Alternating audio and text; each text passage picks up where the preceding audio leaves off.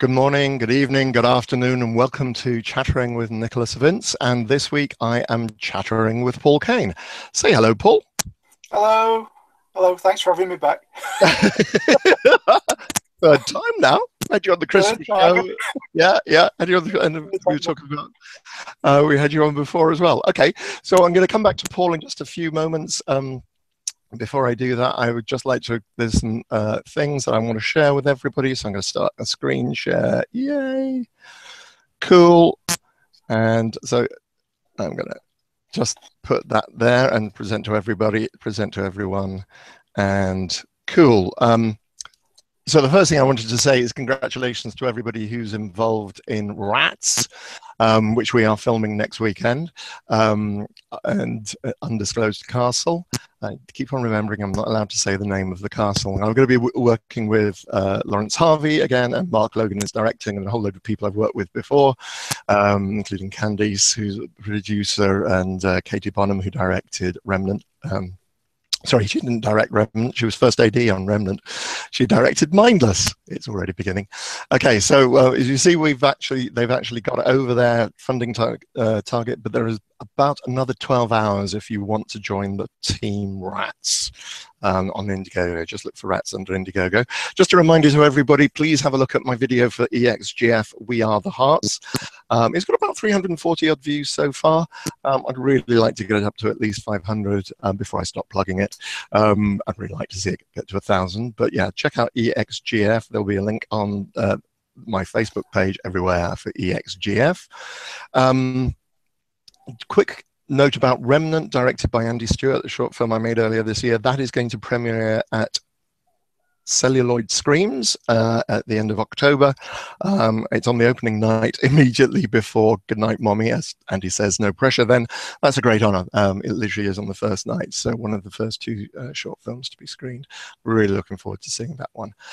Mindless, just a quick update on Mindless. We don't have a screening for that one yet. This is the one that's directed by Katie Bonham, written and directed by Katie Bonham, and I will keep you posted on that one when I know when that one's first going to be visible, but I'm really looking forward to seeing that one as well.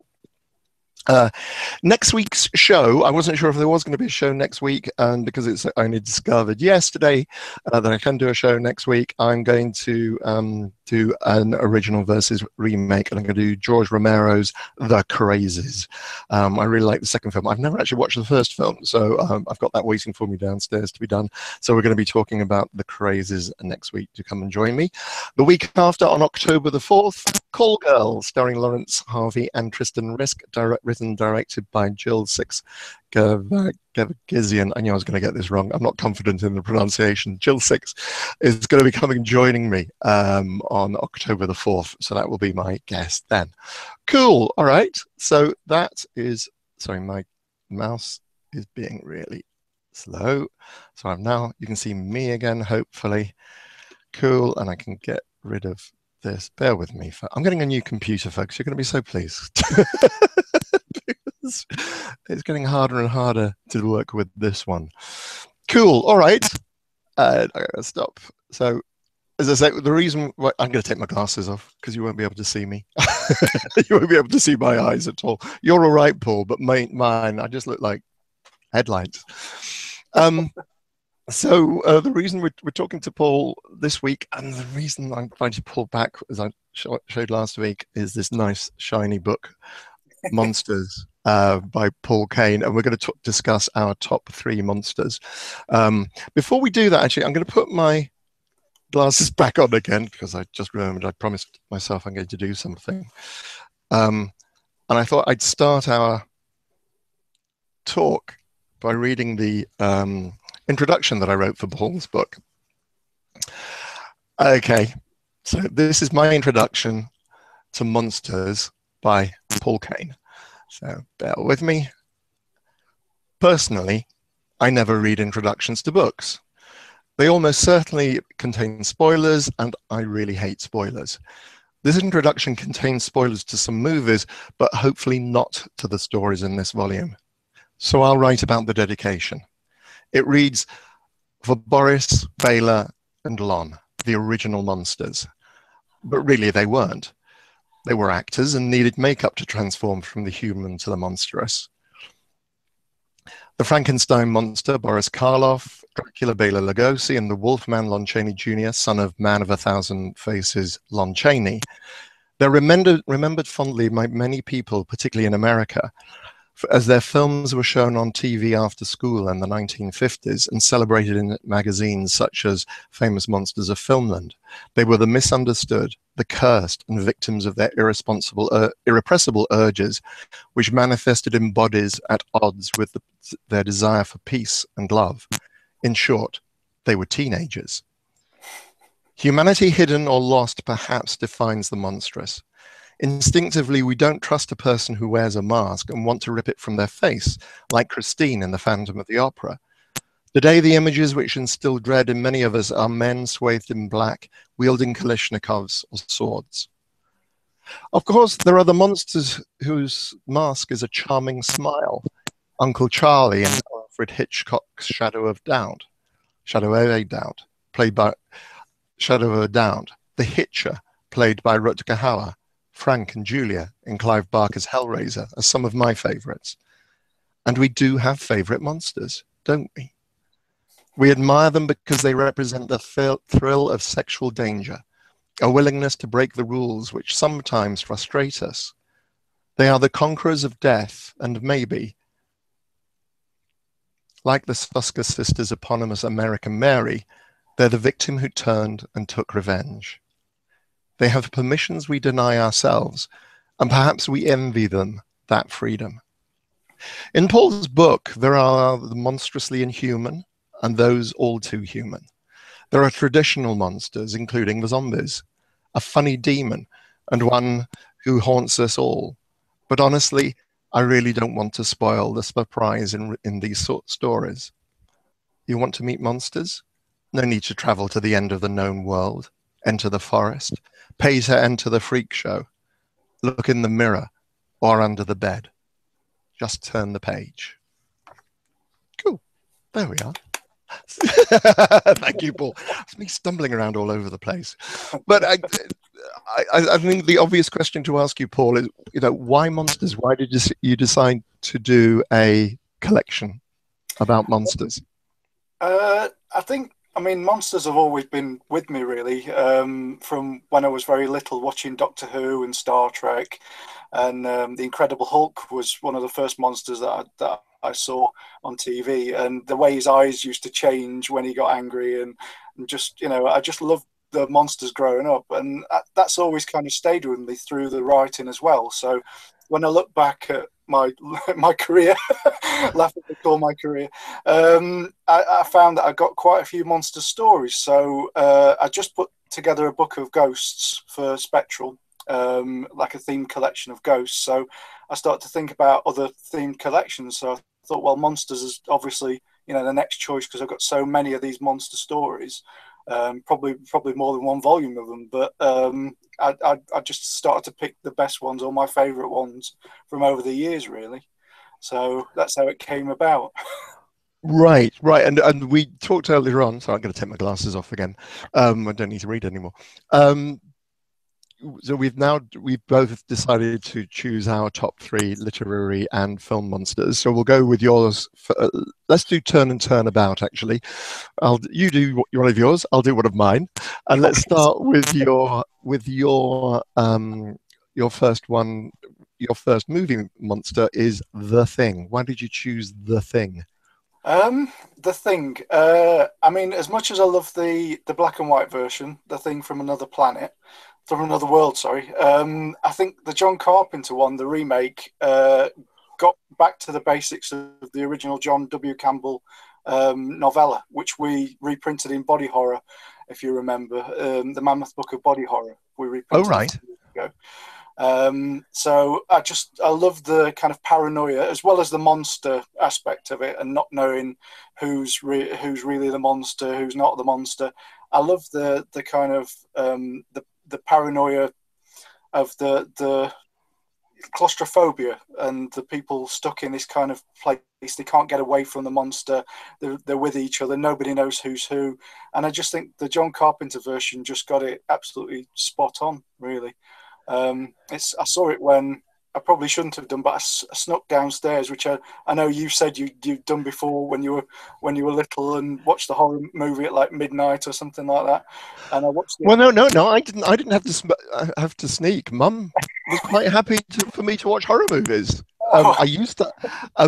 We lived in a bungalow as well, so we never snuck downstairs. That would have been weird. But no, it was. We didn't really have to sneak. Mum was quite happy, but of course, I mean, the horror movies I'm talking about are much earlier than yours. I'm talking about the Universal horror movies. There wasn't, apart from in Christopher Lee's Dracula, there wasn't a lot of blood involved, and if it was blood, it was black and white. So it was like, so yeah. So you snuck down and watched this from the door. Yeah. Or?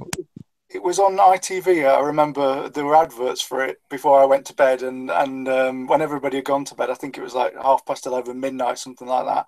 And I snuck down kind of quietly and put the TV on with the sound down and everything. And I think it was on that bit where they're doing the autopsy of the monster. And I watched kind of 5-10 minutes of that and just thought, oh no. And the next day I couldn't eat my Sunday dinner. I remember that. Vivid. So that was my first experience of the thing, and obviously watched it many times since then. Absolutely love it. I love Macready, the character of Macready. I just think he's fantastic. From the moment he's introduced with the chess game, he's playing a game of chess with the electronic compute, the electronic chess game, and he pours his whiskey in there and says, "Cheating bitch." This is Kurt Russell. This is Kurt Russell playing Macready. I think that's absolutely. And he never really changes throughout the film. The Macready's. Well, we discussed this. We discussed the thing at length on one of the previous shows, because I did an original versus remake, and we went into this in a great deal of detail. It's a great movie. It really is a great movie. Okay, well, that's your first one. I'm going to go with my first one now, and that is The Abominable Dr. Phibes. Ooh, good. Ooh, I loved the makeup when I saw it. It is Vincent Price not moving his lips. He plays it. He does speak, but only by putting the thing in the back of his neck, which leads to it. And it's also, I love, Volvia. Her name Volvia? Yes, his sidekick. It's vaguely rude, and it's just the whole design of it. This whole dark Art Deco thing, but the killings are just brilliant. The fact that you've got Captain Mannering in bed, and then I don't want to give away too many of these things, but it's just completely over the top. I mean, there was just nothing like it. It's melodrama, high melodrama, but done incredible style. Really done in incredible style. And obviously, if anybody isn't familiar with Abominable Dr. Phibes, you can see him there. That is the Abominable. It's just the most wonderful. It's got I said the back of his neck. It's the side of his neck that the thing gets plugged into. So Abominable Dr. Phibes is my first one. Sorry, Lawrence. Just moving Lawrence's picture around there. So Abominable Dr. Phibes. So that's my first one. Who's your next one? My next one is Dawn of the Dead. Dawn of the Dead. Yeah, a massive zombie fan, massive George A. Romero fan. And I just think, I do love Night of the Living Dead, but I think Dawn of the Dead is the one where it all came together, really, for me anyway. And the commentary on kind of people shuffling around in the big mall, and they're us, and just absolutely fantastic. I actually met Ken Faree a few months ago at HorrorCon in Rotherham, and he is actually that big in real life.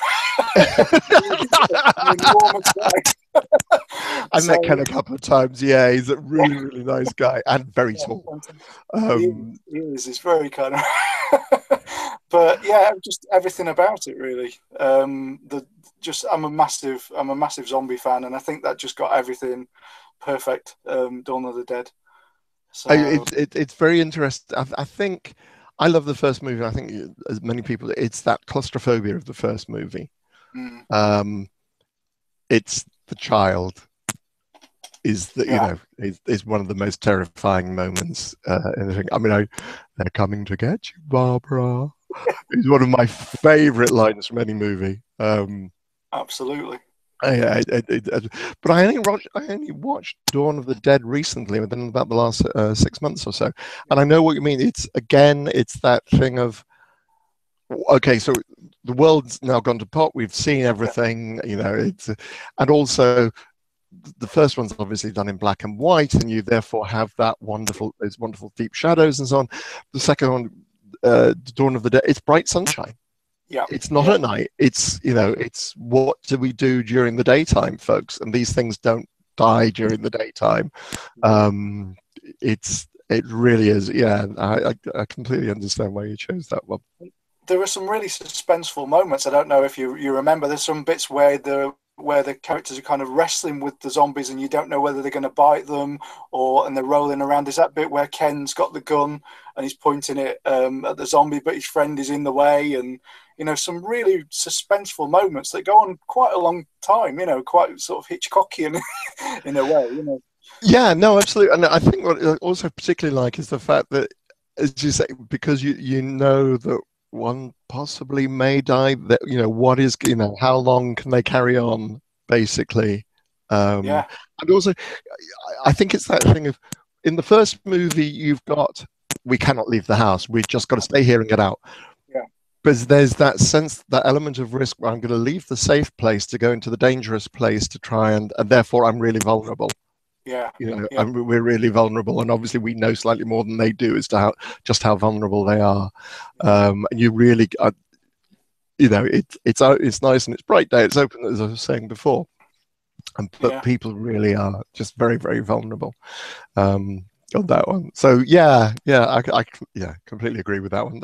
Absolutely. Okay. My next film one is Count Prospero from Mask of the Red Death, played by Vincent Price. Because he's the philosopher, he's not, he is a man with power, completely remorseless, challenging God, wanting to corrupt innocence, has no scruples about burning of, when he discovers the plague of the Red Death is in the village, he says, just burn them, kill them all, burn them. And there's no question about it. I'll take these three healthy people with me because it's going to amuse me and I think I can cause them suffering. And he does it with such charm, wit, and elegance. He's absolutely entrancing on screen as far as I'm concerned.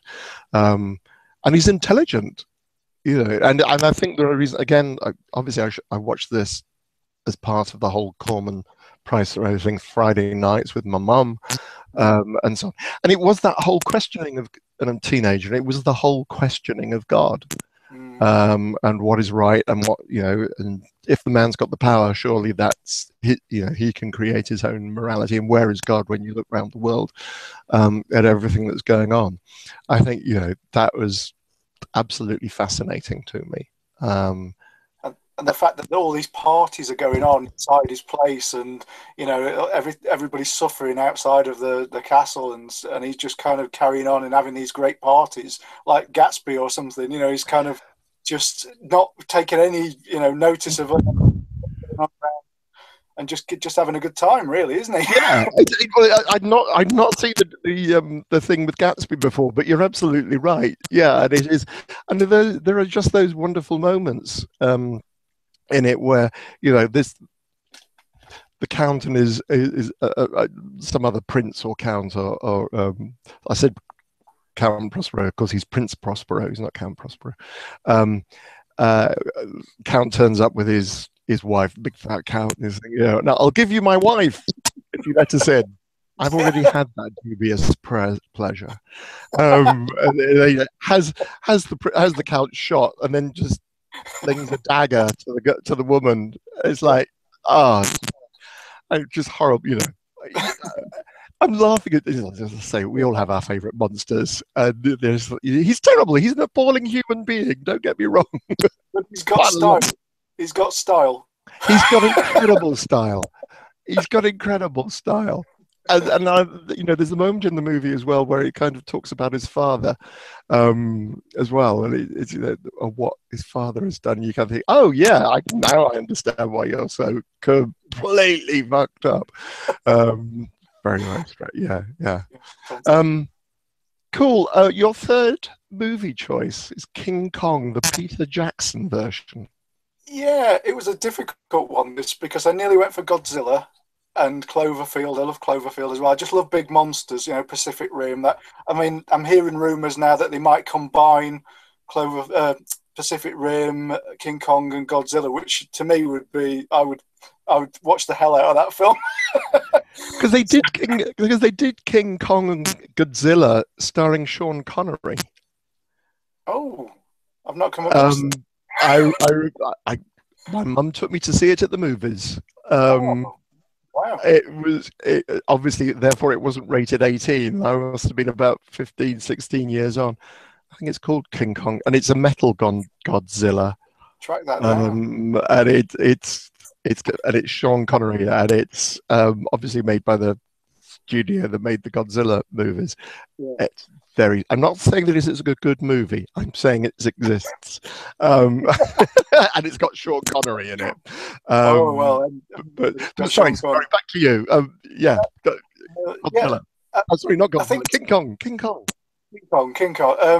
I think it's the same thing again as the Thing from Another World. It's like, I love the black and white King Kong. You know, don't get me wrong, but I think the Peter Jackson one just had. There was something about the emotion was there with the ape, and the relationship, you know, with Naomi Watts' character. It's just there. It's all there on a screen. You know, it's in the eyes. It's in the kind of portrayal of it, and I think that just adds some. And it's got, you know, the dinosaur fights and things. I'm there. You know, it's. To me, it's a great version of King Kong. It's very interesting because I think. Have you seen the black and white version recently? Not recently. I've seen it many times. Yeah, it's interesting. I remember You're absolutely right, because technologically speaking, you've got Andy Serkis doing all the facial expressions, is what he refers to as performance capture, and you really do get. You can see the expression of King Kong, and that, you know, that scar across the eye. You know, this is an old creature, who's on its own, who no longer has a family, and is obviously very lonely, and that's the reason why he's seeking out companionship. It's a great movie. I mean, I do love it. I think it's a great movie, and it just kind of takes its time to build up that relationship as well, when he's sort of watching her performances that she used to do, you know, the vaudeville kind of performances. And then there's a lovely scene at the end where they're on the ice. I don't know if you remember, on the ice. And then it's really quiet, and then all of a sudden they start bombing.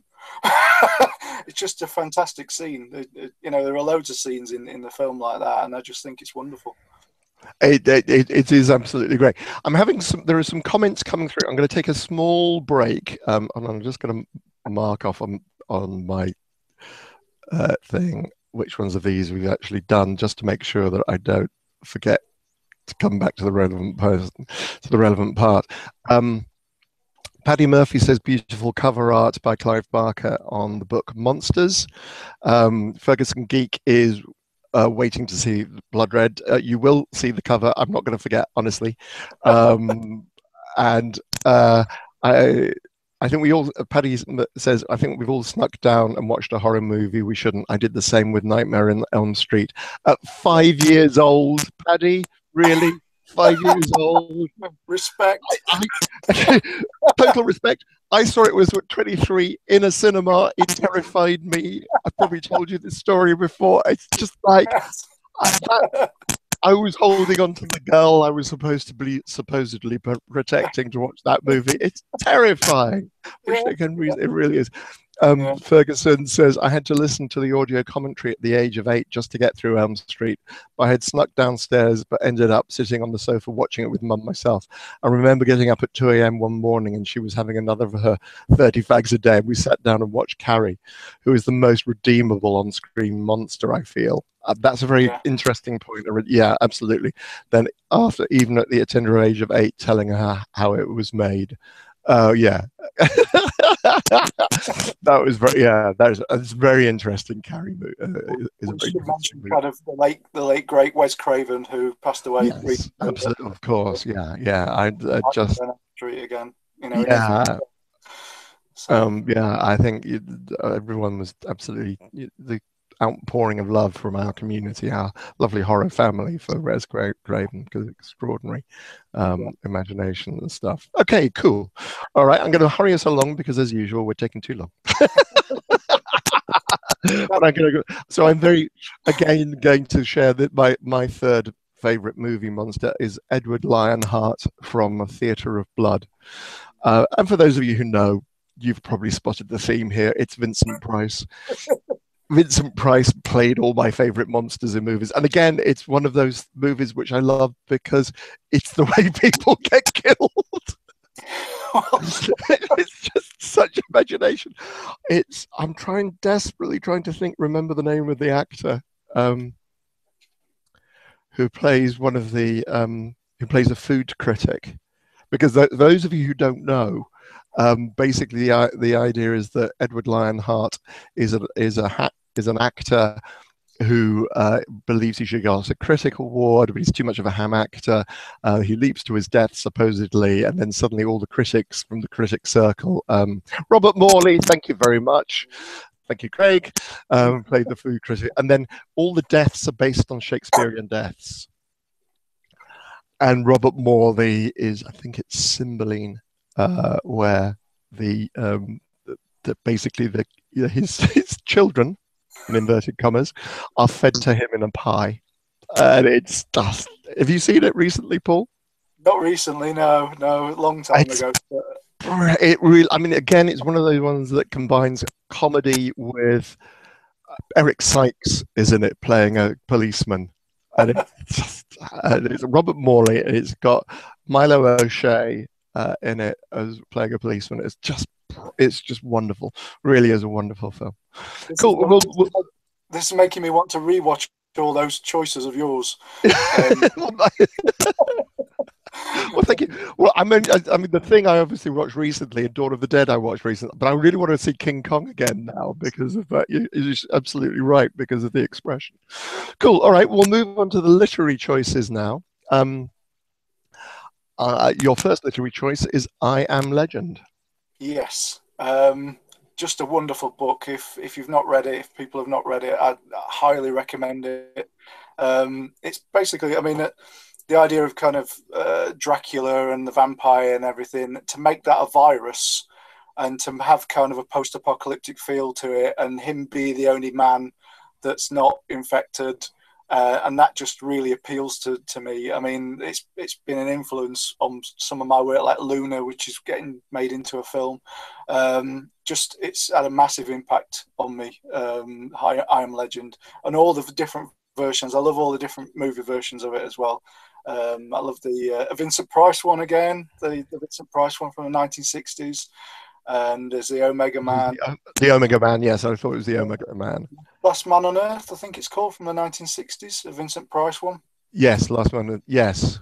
Man on Earth, and I love the Will Smith one as well. I just think, all the different versions. But is it Matheson, written by Matheson? Yeah. It's written by, and he didn't like any of the movie versions of his work. No, but I just think that it was such a wonderful idea. And strangely enough, it was when we interviewed George A. Romero a few years ago, we went back to his hotel room and he was sat drinking rum and kind of opening up about things. And that was one of the influences for Night of the Living Dead, was I Am Legend. So there's a bit of a theme going on with that as well. Interesting. Very interesting. So, yeah, but just just the whole package, really, as far as I'm concerned. I Am Legend, just wonderful.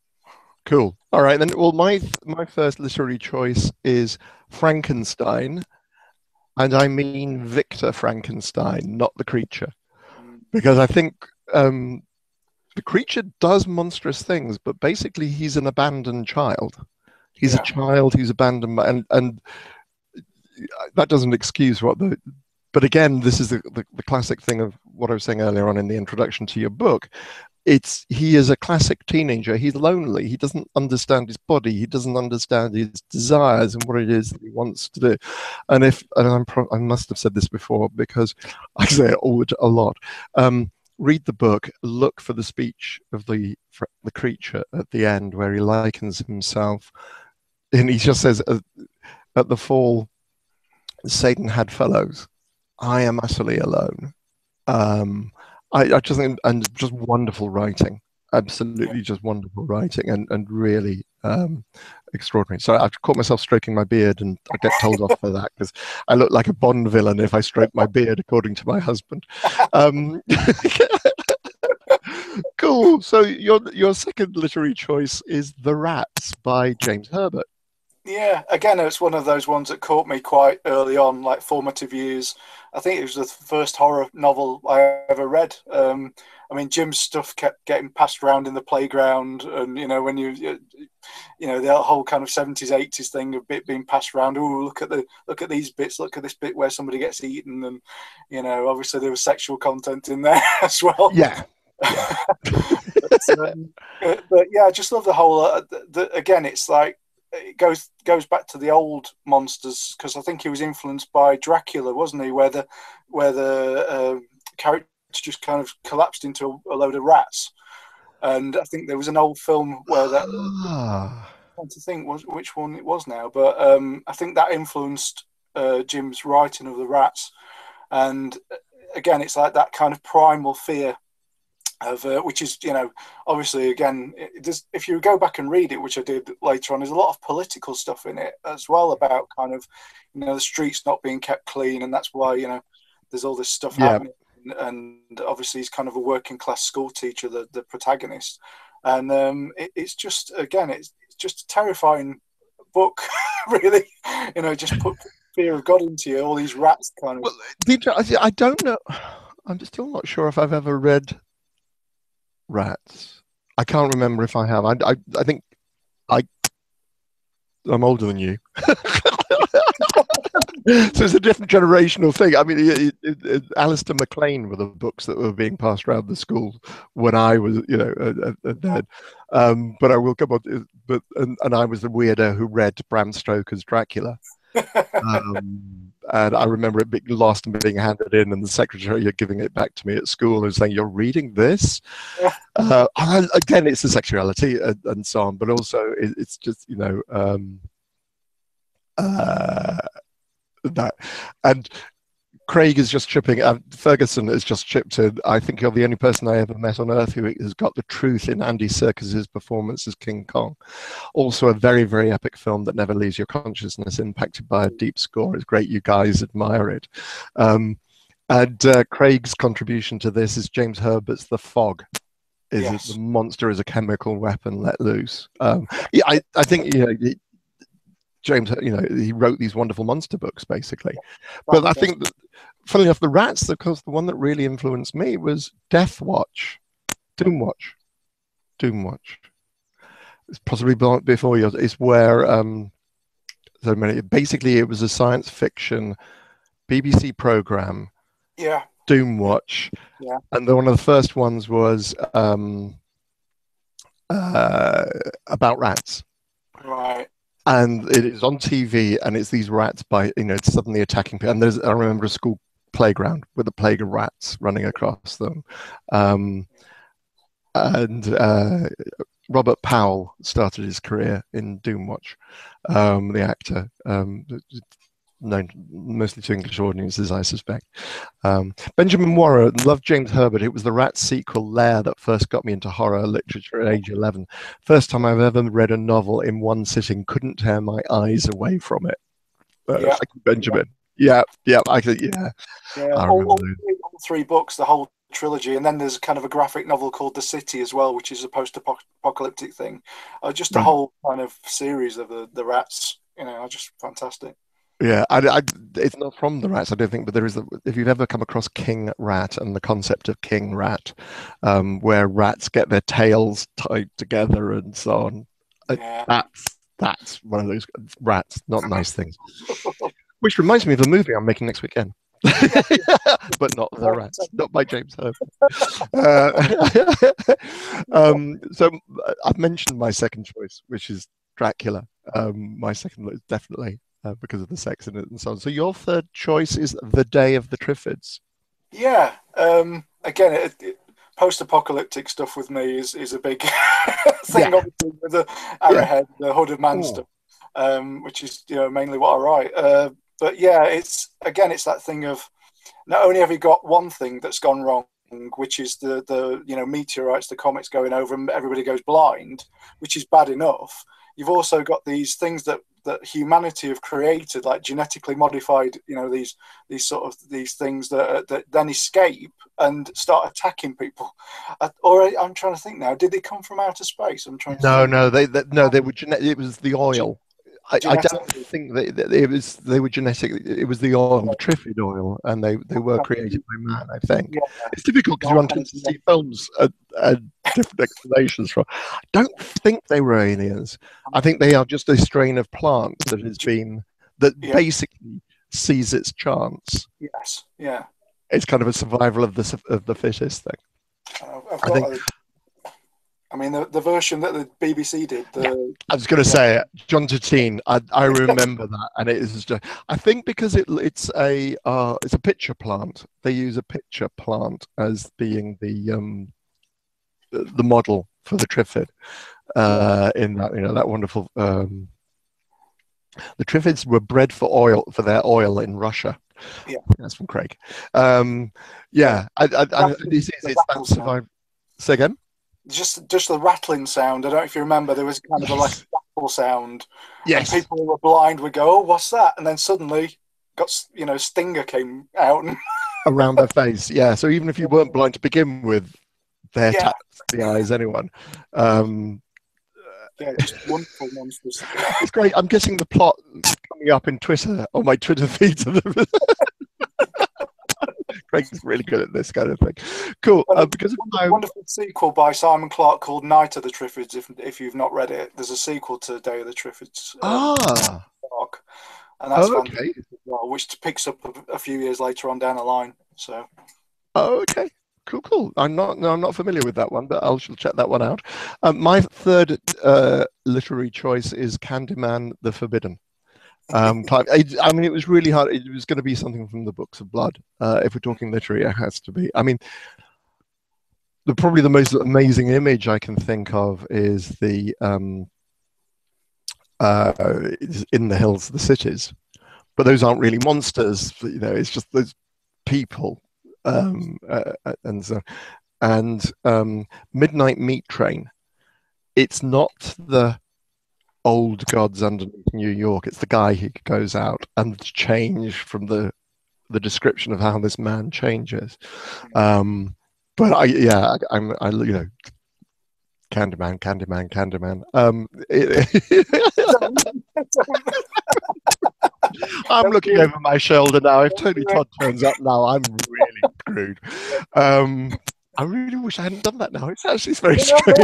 What's that behind you? No. I like it. Clive would be so proud. That's great. Okay, cool.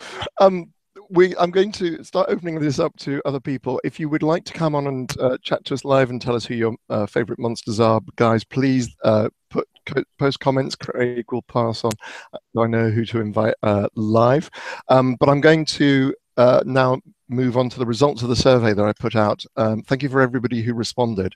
I can reveal that the results to those are naturally at the top of the list for film are the Cenobites. Paul and I discussed this and said we'll take Hellraiser and Pinhead given in our list. So I'm going to move on to the next ones now.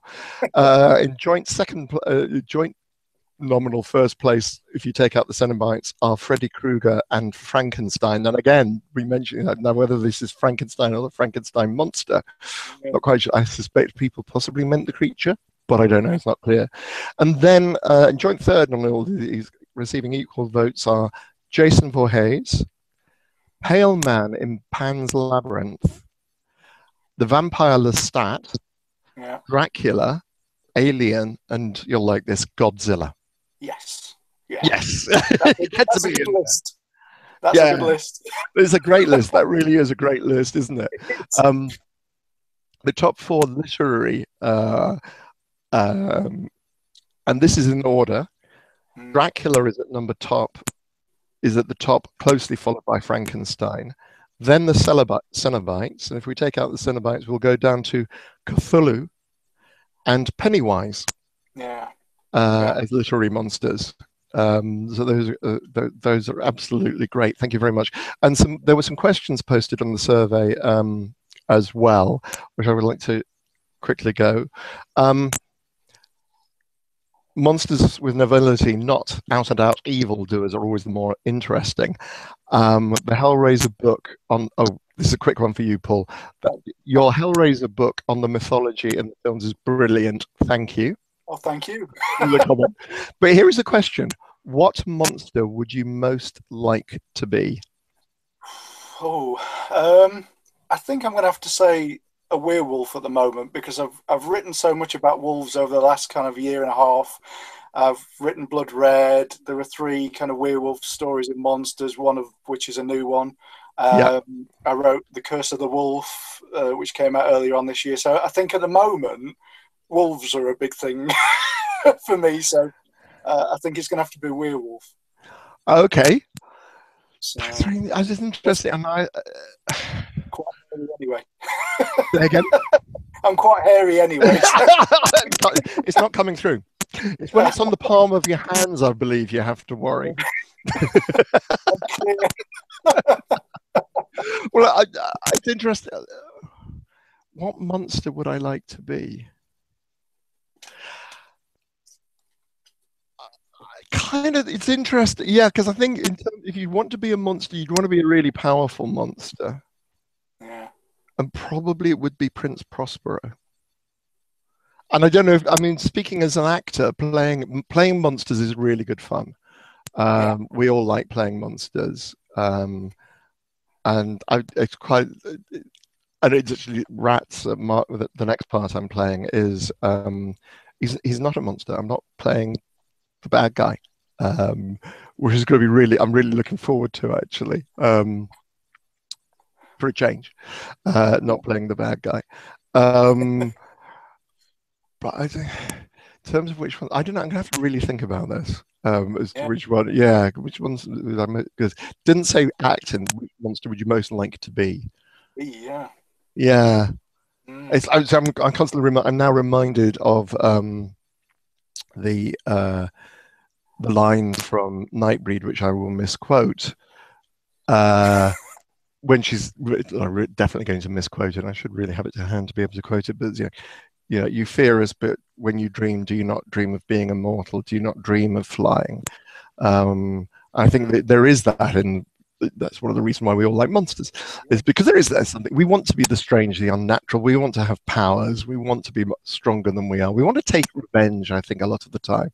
I think that a lot of the time that people want to be monsters is so they can get back at the bully. The worm that turned is definitely what people.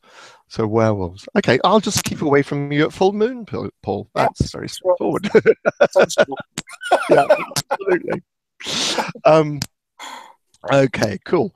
Right. So I'm going to reveal the cover of Blood Red, because I just want to make sure that I do that now before I forget. And then we're going to talk about, you can tell us a little bit about Blood Red. And okay, bear with me, folks. I have to do something technical here, and we all know how challenging I find that.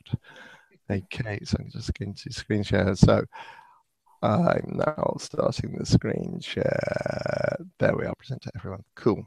So this is the new cover of Blood Red, designed by Dave McKean. Yeah.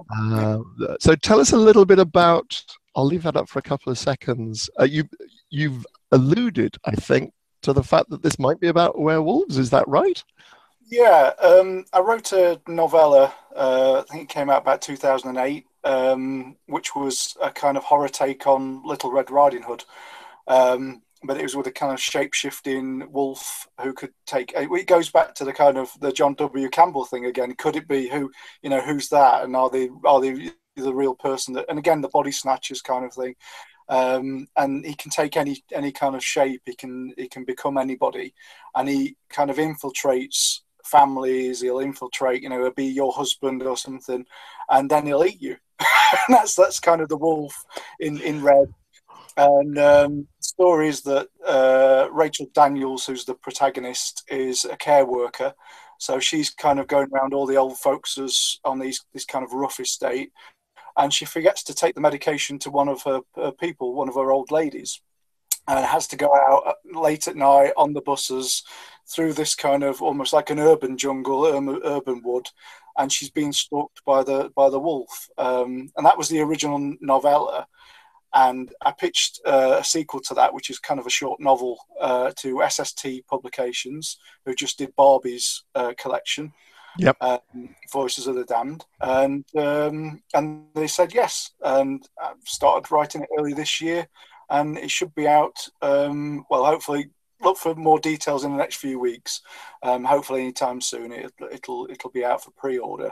But we're hoping for it to be out by kind of Christmassy time, so people can buy it for Christmas.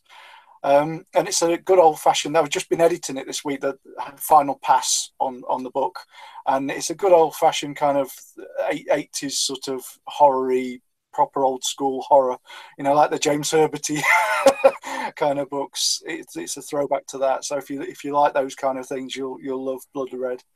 And obviously, great cover by Dave McKean, an introduction by Alison Littlewood. So I just hope people like it. Brilliant. Okay, well, I look forward to receiving that one when it comes out. On reading that one, not receiving, reading. I can't. What I'm talking about. No idea what I'm talking about. Cool. So that's Blood Red. Now, the other book that we were going to talk about. Nobody's saying that they're going to come on and join us and ask questions live. That's fine. But if anybody who's watching wants to leave comments about favorite monsters, do please, give us a shout on that. Would be really interested to know what your favorite 3 monsters are, particularly if we haven't mentioned them yet. And this is a question that came from the survey, and this is about Sherlock Holmes and the Servants of Hell. Yes. Was it difficult to adapt Sherlock Holmes into the world of Hellraiser? Not really, not as difficult as you might think. Because I grew up in sort of watching horror things and 70s and 80s, and I kind of came to Clive's work at the same time as I was coming to Sherlock Holmes and the Jeremy Brett TV series. So it's kind of it was all a mishmash in my head anyway. And obviously more recently, there've been a lot of Victorian horror things that have been quite popular, like Penny Dreadful. Sarah Pinborough did a couple of Victorian horror books, and it seems like a kind of natural thing to put together, to me anyway. I might be a bit weird, but it seemed like a natural thing, because the Hellraiser mythology is quite, is vast, and it can take in a lot of different time periods. It can, you can go to the far future, you can go back to kind of Clive talked about the pyramids being like the first, like lament configurations for one of the ideas for the films, I think. So it just seemed like a natural thing to pitch. And being a fan of both mythologies and both universes, it's something that I knew I'd enjoy doing. It's interesting. So is this a murder mystery? I can only really say what's been released so far, in that it starts off with a kind of a lock room mystery, and he's brought in because something's happened, and obviously people who know Hellraiser will know what's occurred. And then Holmes is sort of investigating that, and it leads him, step by step, it leads him to encounter, down the line, this underworld of, the underworld in London, but also kind of the underworld in a different sense. I mean, I think the fascinating thing about Sherlock Holmes is he does lead himself to very many interpretations. Yes. And different. I remember the 7% solution, and the comedic versions and the dark versions. Rupert Everett played him. Yes. I was disappointed in that one. That one didn't really work for me. But I think it was Case of the Silk Stocking. That was Case of the Silk Stocking by Anthony Horowitz, I think. And BBC. Say again? I think it was a BBC. Yes. Yeah. But I think it's interesting. Jeremy Brett probably was the definitive Sherlock Holmes. Yeah, for me. From the steepling of the fingers. Yes. Yes. And it just the whole look of him. It's so close. Holmes, didn't he? He just became Holmes. You could see that switch kind of. And he was Sherlock Holmes, and I think that's the mark of a fantastic actor. Really, he just becomes that part, and he lives and breathes it. So. Yeah, no, I think particularly towards the end, because unfortunately, I think during the last series he'd been diagnosed with cancer, and he was ill towards the end of the last series. But also, I think Edward Hardwicke, I think, played Watson. Yes. In the TV series, and again, got it absolutely right, because Watson was not a buffoon as you get with the oh gosh, help me, the black and white. Oh, the Basil Rathbone. Basil Rathbone, yeah. Watson. Yeah. Why would Holmes keep a buffoon with him? It never made it, and he's never in the books and so on. It's just like, why that just never worked for me at all. A doctor as well. You can't really be an idiot if you're going to be a doctor. No, not really. And I liked the recent ones with Martin Freeman and Edward. What? Edward? No, I'm getting confused. Cumberbatch. Yeah. Cumberbatch. I really liked the first 2 seasons, the first 6, and then the third one just completely lost me, which I thought was just such a shame. But then I love Moriarty. Talking about monsters, Moriarty is a great monster. Yeah. The Napoleon of crime. Absolutely, yeah. Who was based on a real character who I came across recently. The phrase Napoleon of crime was used. Oh God, small man. I can picture his face, but he was in the newspapers. There really was somebody in London who was running all the crime in London. It was amazing. I'm just going to share some comments we've had in. One again. Bear with me, folks, because the mouse is. I would love to be Pinhead. This is from Ferguson, talking about favourite monsters and who we'd like to be.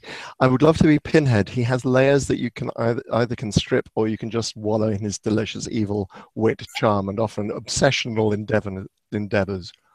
Often obsessional endeavours. Beautifully put, Ferguson. Yeah, as we see in the Scarlet Gospel, determined mania. Yeah, absolutely. Paddy Murphy is impressed with the cover of the book. You got yourself a sale, good sir. Excellent. You are one lucky son of a gun as of late. You have the keys to hell, and whilst pushing Watson and Sherlock through the gates of hell yourself, you're still working. How do you find the world of Clive Barker's molds and gels for the Sherlocks? Is it going to be a particular take on Sherlock that you love? I don't think this is giving it too much. What is it about Sherlock that fascinates you? I think is I think without giving too much away, it'll be my interpretation of Sherlock Holmes anyway, for the purposes of kind of, you know, the people call it a mashup, but it's a crossover. But for the purposes of that, I'm kind of creating my version of Sherlock Holmes. But there will be like lots of nods to, you know, obviously Jeremy Brett is going to be a big influence. But yeah, I mean, if you think about it, I watched Young Sherlock Holmes, you know, the film from the 80s, the Spielberg yes. film. I think it was a week yesterday I watched it, actually. And there's kind of bits in there that explain how he became so cold and unemotional. And I mean, Sherlock Holmes, people think he's quite cold. He's quite an unemotional character, and he's like deducing all the time. And if you think about it, there's a kind of a crossover there with the Cenobites, because they're kind of unemotional. They're not. They're kind of, they come in, and they're sort of, they've got to be kind of controlled. They've got to. So I always thought there was a kind of a nice little parallel there between Sherlock Holmes and the Cenobites, because he could almost kind of get his head around what they're about.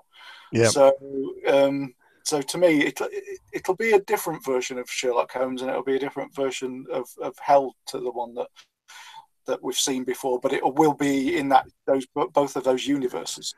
Well, I'm just going to share a quick question from Paddy Murphy, and then I've got one of my own, which is about research. Amazing stuff, Paul. Can't wait to read it.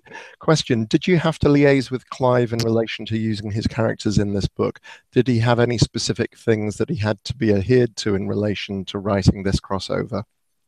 Yeah, to kind of, obviously, you know, it's in conjunction with Clive, because he owns the literary copyright to, you know, the Hellbound Heart, and it's just in the same way that we did with Hellbound Hearts, as you know, which was an anthology of Hellraiser stories we did a while back, with stories from Nick and Barbie Wilde and lots of people, Neil Gaiman, because you know, you can't really do Hellraiser without Clive, really. You know, literary Hellraiser, you can't really do it without Clive. So, yeah, it was a big part of it. And he looked at the detailed synopsis at the beginning, really liked the idea, and we just took it from there, really. So yeah, there was you know, a lot of kind of backwards and forwards and input and stuff. So, because I wouldn't want to do something like that without Clive's. You know, you'd be a brave man to do that without Clive. Well, yeah, because he'd send the Cenobites after you. It'd be very straightforward. You just send the Cenobites after you. Absolutely, yeah. And I just reach out just so that people. This is the book that Paul is talking about. I must get too much reflection. Yeah. With my wife Marie O'Regan. Yeah, absolutely. Yeah. Including Barbie Wilde as well. Her sister Celise in the beginning of that, which is included in her recent collection, Voices of the Damned, which we talked about earlier. I've got a couple of, it's interesting, some top three. I just wanted to ask you about a very quick question about research, and then I'm going to come to the last two questions of the last two comments that I've got, because we're coming up for 8 o'clock now, and I'm really trying to keep these shows around about an hour now. just never going to happen. Research. What research did you just go back and reread the Sherlock Holmes books? Did you? Oh, just yeah, went back and reread the books and lots of other books, the Sherlock Holmes books. Reread a lot of Clive's stuff, watching the films again.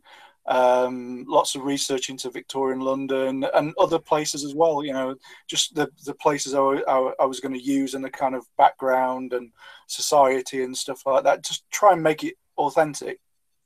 And I can probably mention on here Charles Prepelec, who I co-edited Beyond Rue Morgue with Charles, which was stories based around Poe's Dupin detective.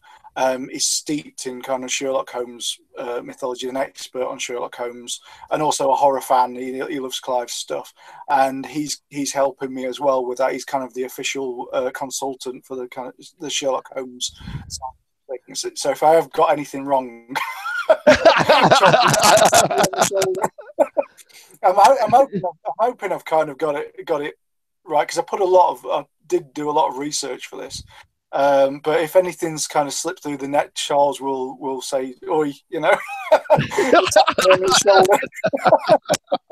So yeah, so I'm fortunate to have Charles on board as well. So.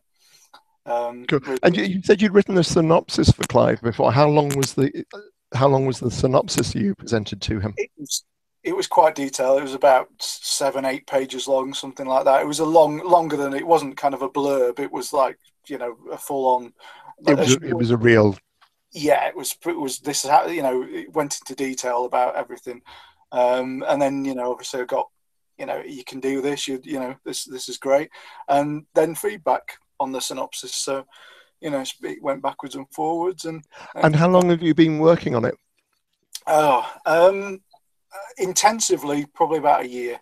But it's been floating around as an idea a couple of years, 2-3 years now.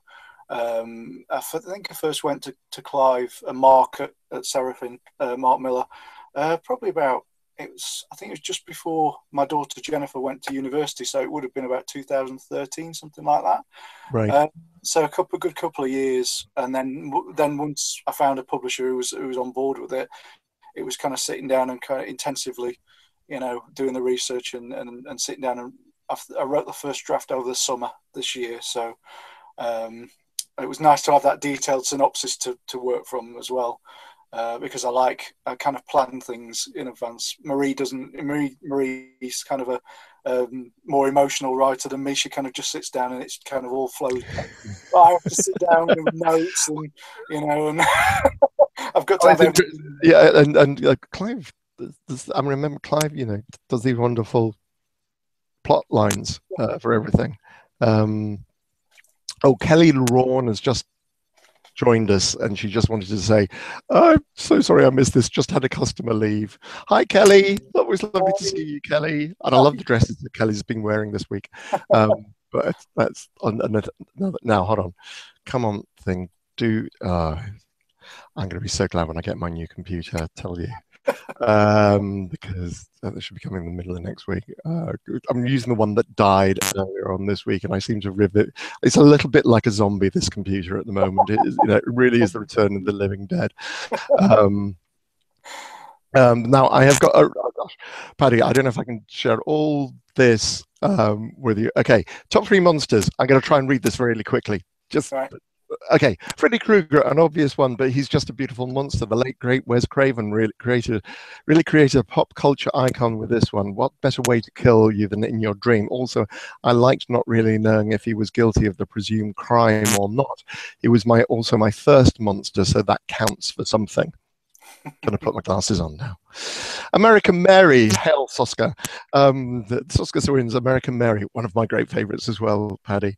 A woman who is trying to help misunderstood people around her and isn't really a monster, but is seen as such. A beautiful anti-hero that nails the duality of the monster.